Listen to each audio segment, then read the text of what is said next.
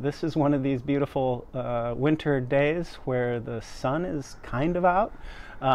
People think it never happens in Seattle. It actually does happen now and again. It's a cloudy city for the most part, but not altogether unlike the cybersecurity environment in higher education. Those clouds have been gathering for quite a while. In fact, since 2015, I think the cybersecurity has been at the very top of our top 10 issues. It's on everyone's mind. It's what I hear about whenever I'm out and about meeting with members literally around the world. It is top of mind.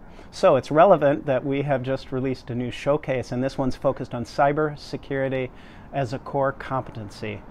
And I think this is absolutely the time for this level of focus. Cybersecurity is not going to go away as a concern. It's going to continue to be a top concern. In fact, with the emergence of generative AI and the evolution of AI in general, all of these new technologies powered by data are going to make cybersecurity risks and opportunities even more prevalent and relevant, and the threat vectors are only going to increase. So now's the time to think about cybersecurity as a core competency, and check out the showcase to learn more.